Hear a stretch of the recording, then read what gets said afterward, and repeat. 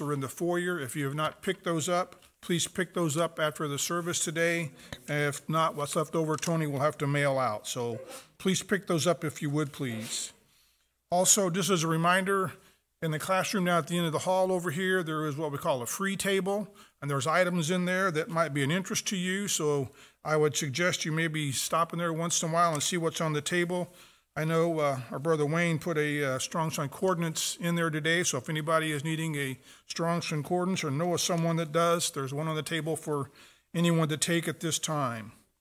Also, a reminder, next Sunday is the last Sunday of the month. There'll be potluck right after the 11 o'clock worship hour, so please plan to stay and attend for potluck. And after potluck, the ladies of the congregation will gather in the gathering room back here off the foyer about 1:30. To spend time in prayer as they would uphold the congregation and our families. So be mindful of that and attend if at all possible. Also, talking about upholding in prayer, our brother Larry Driscoll is in the hospital. He had a hip replacement on Valentine's Day of all days.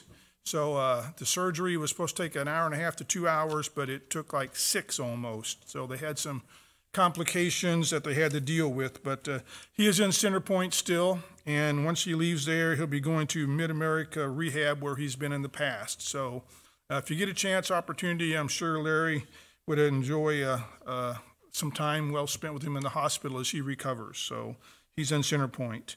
Our brother Mike Ferris, as I understand, is still out at St. Luke's East and Lee Summit, so I need to continue to remember our brothers and sisters of the congregation, uphold them in prayer. Our Vacation Church School will be June 17th to 21st this year. If you can help out with that, if you would contact Rachel Monroy, I'm sure she would appreciate all the help that she can get regarding Vacation Church School. Also, as again, reminder, October 18th to 20th at Camp Donovan will be our congregational retreat. Please mark your calendars for that so we can get ready for that. We'll get more information as time draws closer to that date.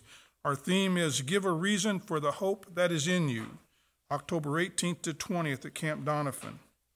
Also, just a last reminder, once again, I would encourage you that if you use the church or facilities here for any event or activity, please make sure that the lights are turned off. Make a trip throughout the upstairs and downstairs. As I come to Blue Springs throughout the week, I always make a pass by the church. And last week again, as I came by on Tuesday, there were lights in the fireside room were all left on. Downstairs in the fellowship hall were left on.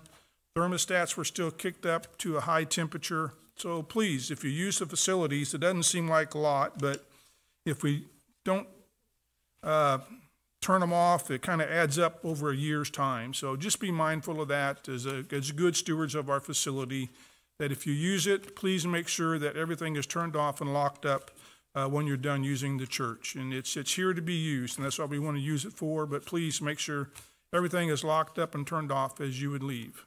Any other announcements this morning that I might have missed? Would you bow with me?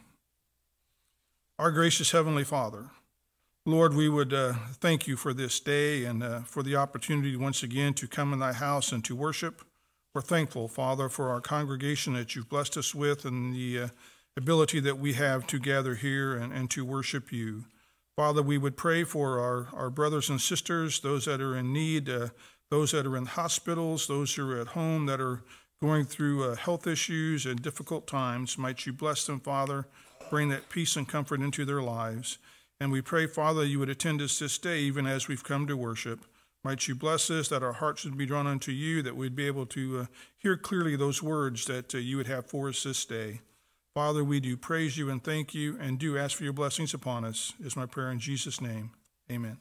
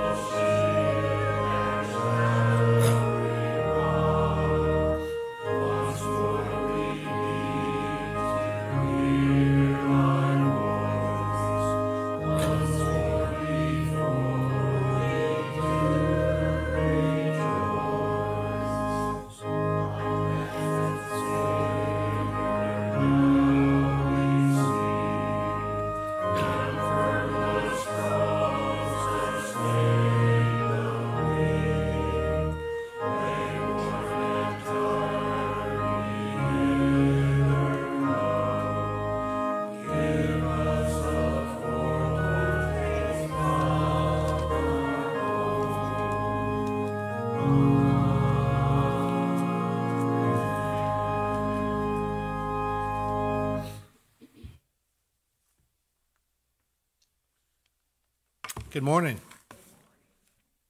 On behalf of my brothers, we welcome you this morning to the house of our Lord Jesus Christ. I'll draw your attention to the bulletin just briefly.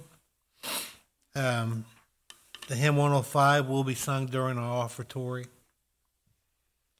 And our closing hymn, and I'll let Wayne explain more on that, will be changed if you want to write down hymn number 98. That'll be our closing hymn for the day. And I have to apologize to my brother Chuck. I don't know if that's my doing or what happened there, but it's spelled, his name is spelled wrong, so I apologize to my brother Chuck. And it's amazing how our Heavenly Father works. For the last week, I've been struggling to bring an opening scripture, a thought, and up until early this morning, I had a different one picked out until I came upon this one, and it spoke to me.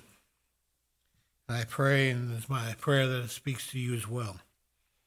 It comes to us from the book of Alma, chapter 3, verse 62. Now this is Alma speaking unto his people. Behold, I say unto you, that the good shepherd doth call you, yea, in his own name he doth call you, which is the name of Christ.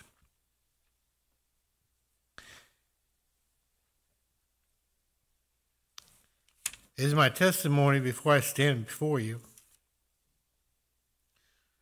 The Heavenly Father is very pleased as he looks down upon his creation, that we have heard his voice, and more importantly, unto our Father, we have responded to his voice. For today we have gathered as one to sing and praise and to worship our God.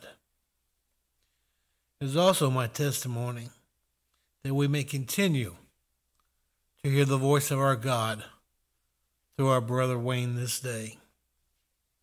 So I'd ask that you may continue to uphold him in your prayers.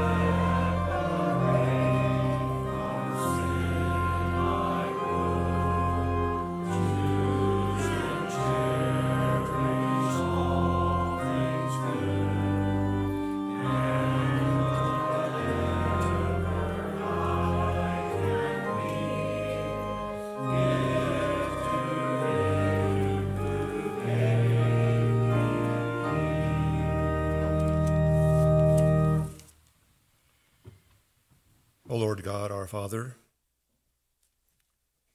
how great is your name and greatly to be praised. How wonderful is your power and your love for us. And as the way we have sung of different qualities of the Spirit, we would invite you to attend those qualities with us today, that you would be with us as we sing and we pray and worship. I would pray for our brother Mark as he presides, and particularly Josh and our brother Wayne.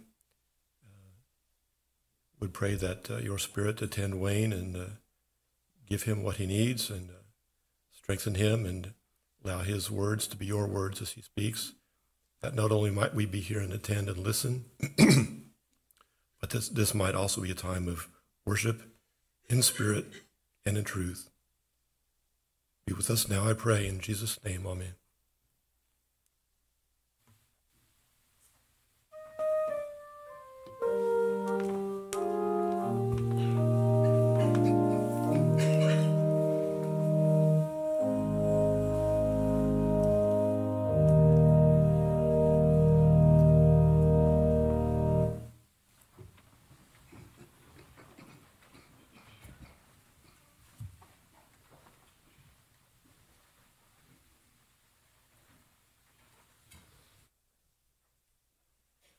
Would you bow me in prayer, please? Our loving Heavenly Father, we continue to come this day to hear thy voice.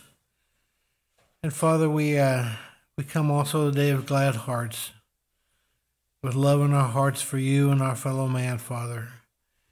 We thank thee this day for the great blessings you have bestowed upon us in our lives, and we ask that you may continue to go before us, to be with us, to guide and direct us.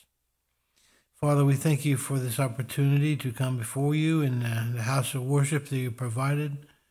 And we pray also, Father, for the needs of those that are within these walls, but also, Father, the needs of those that are not here this day, the ones we call our family and our friends.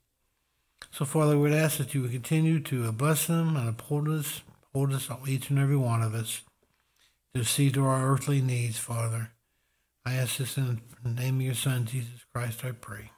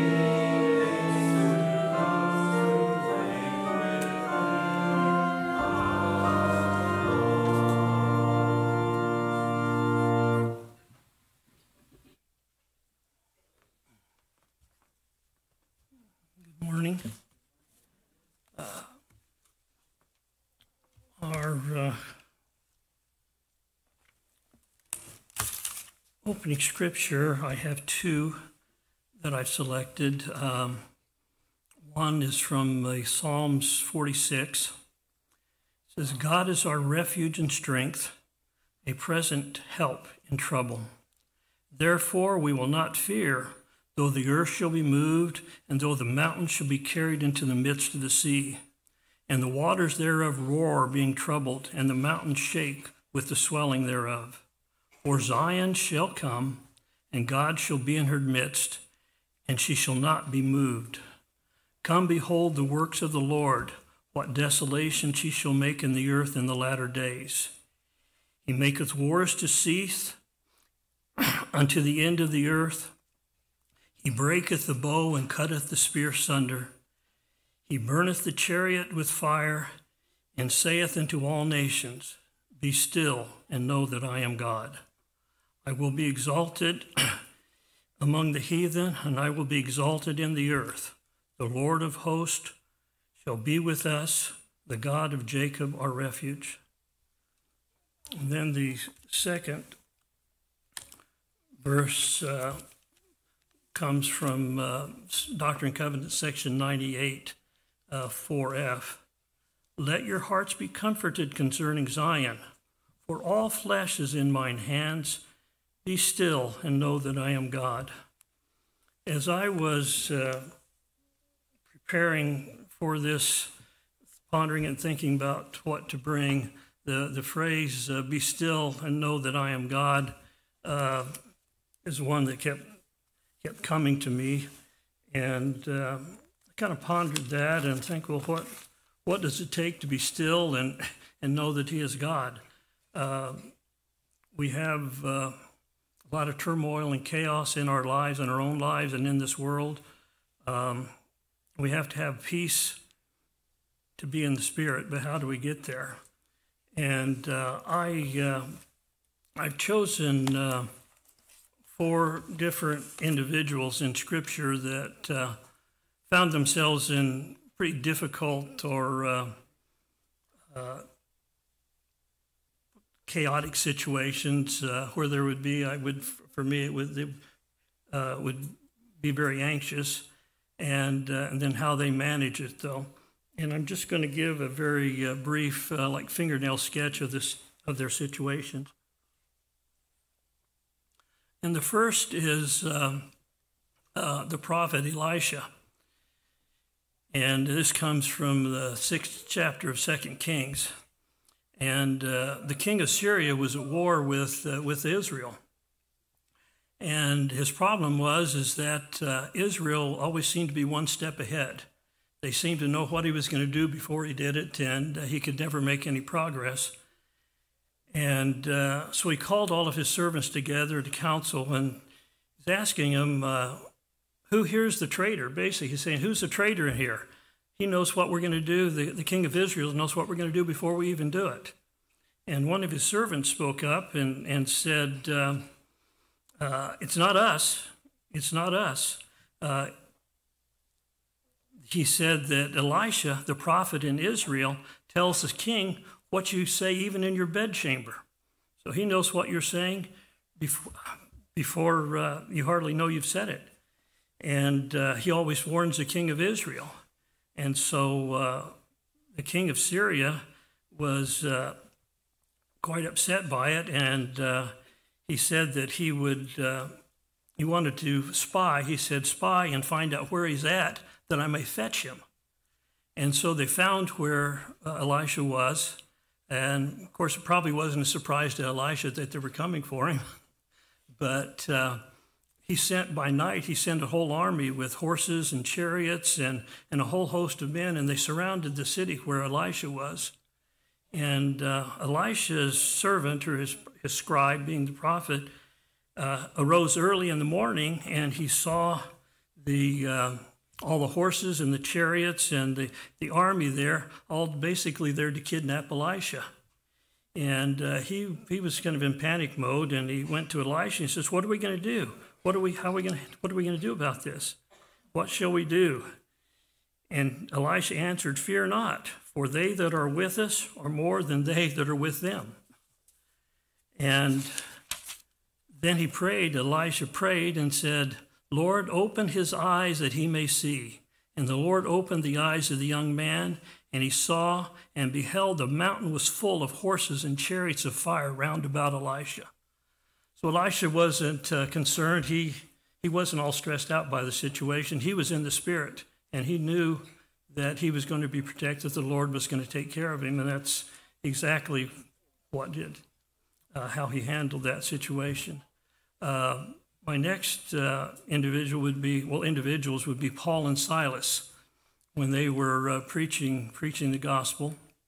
And basically they got sideways with some of the locals, and the locals took them to the magistrate.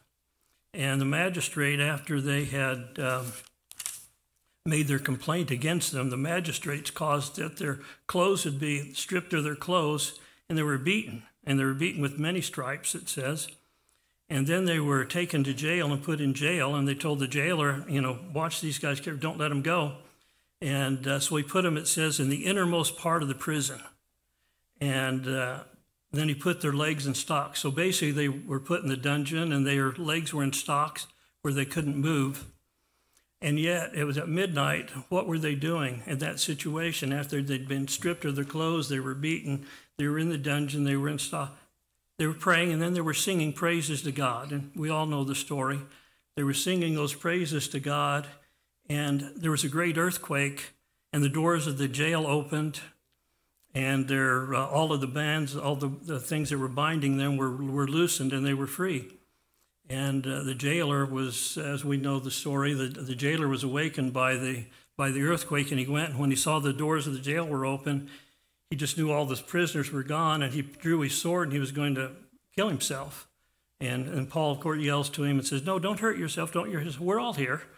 And then that very night, that jailer and his whole household was converted to the Lord and were baptized that very night. But again, Paul and Silas, in a difficult situation, rather than fretting about it and being disturbed and anxious and in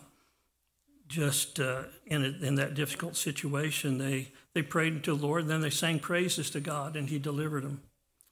The next one that I want to share would be with Alma and Amulek, and we all know that story where they were preaching. They'd gone to the land of Ammonihah, I think it's pronounced, but they were preaching there because they had turned completely away from the Lord, and their preaching wasn't well received, particularly by the higher class, the upper class, but they did have some converts that.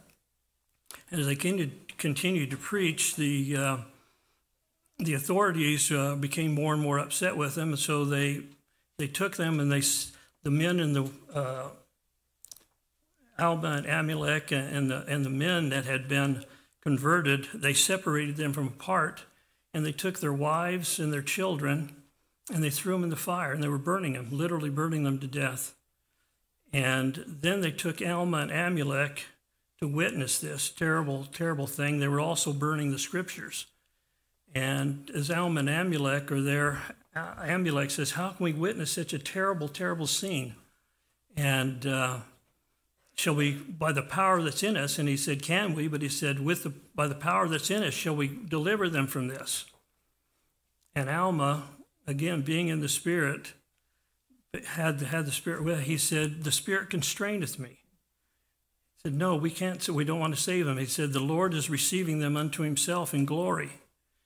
And the Lord is letting this happen so that his judgments, when he judges these people, his judgments will be just. But again, in a very, I would say, very difficult and chaotic situation, Alma was calm in the Spirit and was able to be obedient to what the Lord wanted him to do. And then the fourth one would be, it's in Helaman, when the Nephites had become so wicked, and there were the Lamanites who had been converted, and they were more righteous, and they followed the law much more closely. And the Lord sent Samuel the Lamanite to preach to the Nephites, and he was telling them everything they didn't want to hear. And he was on the wall, and he was on the wall delivering his message. They were trying to kill him. They were throwing stones at him. They were shooting arrows at him and that. But again, because he was doing what the Lord had called him to do, he was able to manage that situation and delivered. He was able to just truly fulfill his calling in this chaotic and terrible situation. And what do we do now? You know, our whole world is in chaos and turmoil. We see terrible things happening all the time. There are certainly wars around the world in Ukraine and certain parts, and most notably in the Middle East. The October 7th attack on Israel, where Hamas invaded Israel and they killed over 1,200 innocent Israelis. They just the glee in their eyes, if you've seen any of the video, as they were killing and beheading infants and the terrible things they were doing. These things are happening in our lifetime right now. There's Christian persecution all around the world. There are many places in the world where it's illegal to worship the Lord Jesus Christ. If you're caught worshiping, you can be put in jail, or even killed for worshiping Jesus Christ. They don't have the freedoms that we have, but even in our own country, our own nation is becoming morally corrupt, both politically and socially. I mean, we're a mess. The changes, there have been radical changes in our culture, in our society, since I was a kid growing up. And these changes are continuing, and they seem to be accelerating. I mean, the separation of church and state that was put in our Constitution has been taken to a far extreme, where they removed the Lord from virtually every aspect of our lives. There is corruption. I mean, our nation was established on biblical principles. The Bible was the standard. There was a moral standard. Everything was measured and weighed against what the Scripture said. And that corruption is crept into all parts of our life now. There's double standards for virtually everything. Unethical businesses that may keep two sets of books, for instance. They have the one that tells them really what's going on in their business. Then they have the one that they show the public. Or perhaps businesses, just another little form of corruption with scales. Their scales are calibrated to actually measure wrong, where you think you're getting 16 ounces and you're paying for 16 ounces, but you're really only getting 13 or something. But there's corruption in all forms of our society. And Isaiah warns, woe unto those who call evil good and good evil. But Satan, through his proxies, have made awful, sinful changes. It's not a natural thing. Through our schools and libraries, through music and videos, through the internet with like TikTok and even Disney, they're promoting things that are evil and are degrading our society. I didn't know how naive I am, or how sheltered I am in my life, or the way I live my life. I spend 3 days a week at my office and pretty much see people that are pretty much like me, like-minded in that. I go to my property a lot, to go to what I call the farm, pretty often every week for 2 or 3 days. And it's very peaceful down there. And the majority of the time I'm by myself. And I didn't recognize everything that's going on around me. But last week, week before, a week ago Friday, after I left the office, I went and I picked up my 13-year-old grandson, and he and I went to the farm. He loves to go down there with me, and we went down there to spend the weekend, and we're visiting, and he starts mentioning things to me that he's he's in Independence Public Schools, 13 years old, and he started talking to me about the trans kids. And then he had to explain to me what the trans kids were, and that they're cutters and they make cuts on their arms and like that. And he talked about children that they're at the school that identify as animals. And they call them furries. And Brian would know all about this, I'm sure, and maybe others that work in the schools, but this was completely new to me. And so as I've started talking with different individuals during this past week, it's much more prevalent than I thought, than I ever imagined. Even in some schools, they'll have litter boxes in the restrooms where the furries can relieve themselves that way instead of in the toilets because they identify as animals. In some schools, they ask the children what pronoun they want to be identified as. Found that 25% of American teenagers and young adults identify themselves as something other than their birth gender. A far smaller percentage identify themselves as Christian. A third of all American teenage girls have contemplated suicide. It's because of the peer pressure and social media and all of those things that are going on. And just mental illness among our youth is becoming epidemic. And it's because of what we've allowed to creep into our lives and into our society. And there's got to be an antidote. We have to. I mean, I pray for my children or my grandchildren, literally, I know you all do.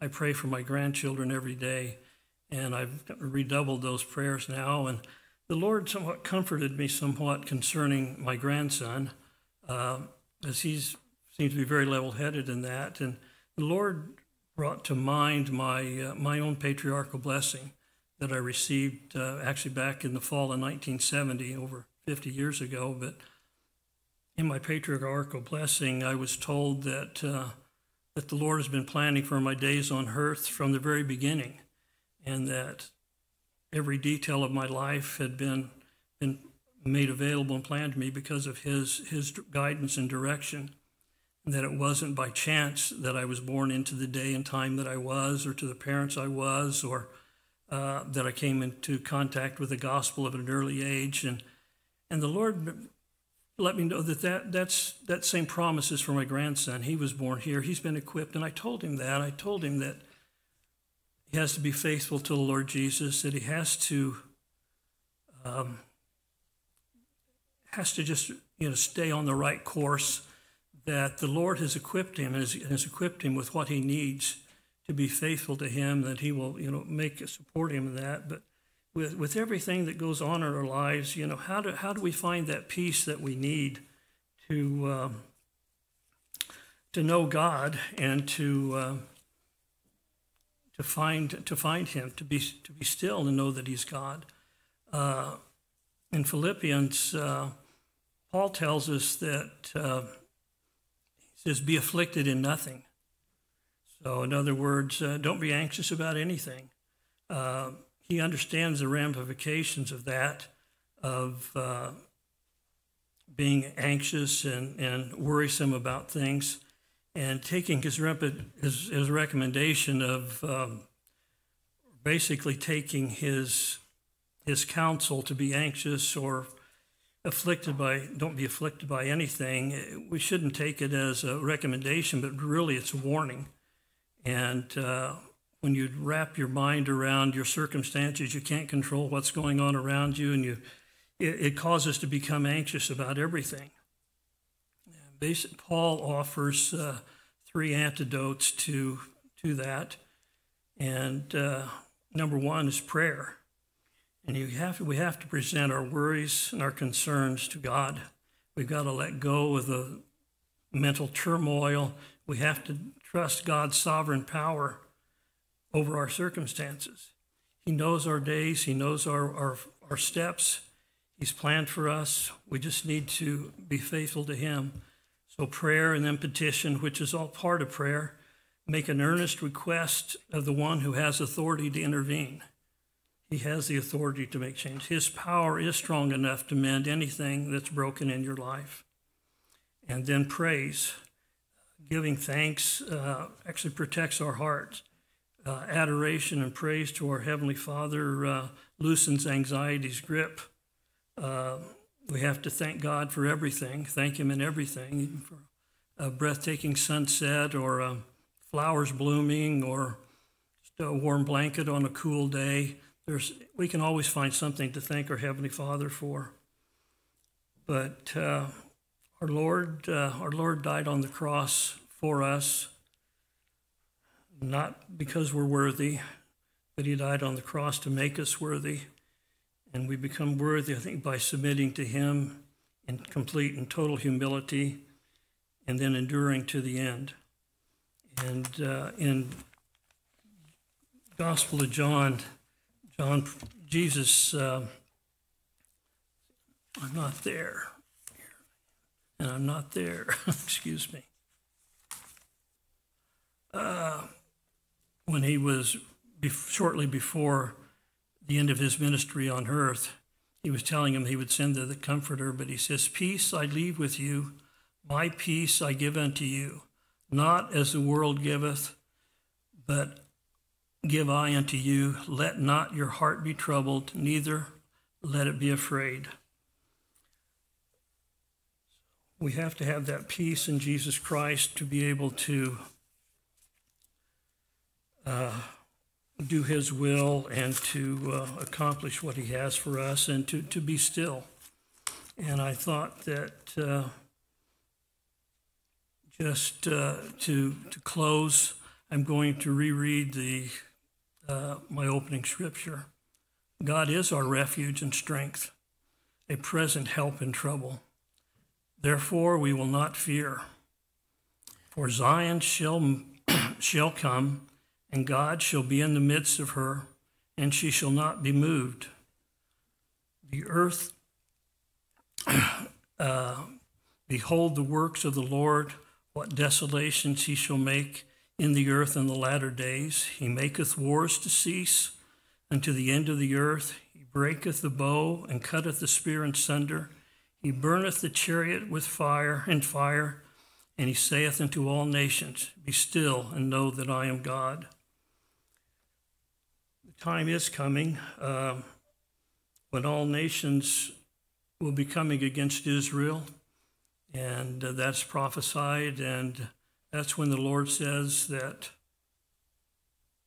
His arms will be bared, His holy arm will be made bare, and all nations will know that He is God.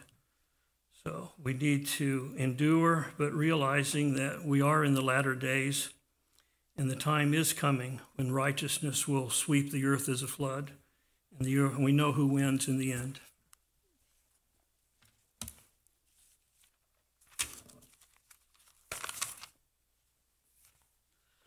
And after I had asked Mark actually to change the closing hymn to 98, I just, as I was preparing it, just felt so appropriate to me that the words of that hymn really speak to my heart. And I just asked him if we could make that change, and he very graciously did that.